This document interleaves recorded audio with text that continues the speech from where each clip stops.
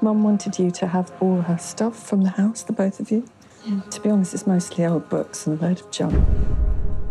Remedies prescribed for those who by prestigatory art have lost their virile members. That sounds sexy.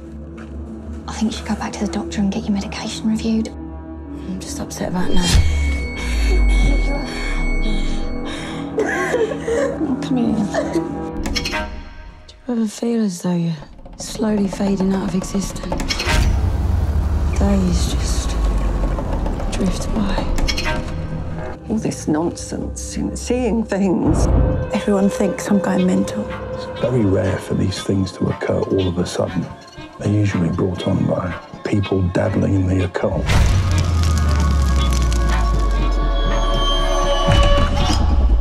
Tea? I knew Abigail from the village. She was involved in some pretty unchristian practices. I'm seeing things in this house. I'm not ill, it's more than that. Honestly, who do you think made any of this happen other than you?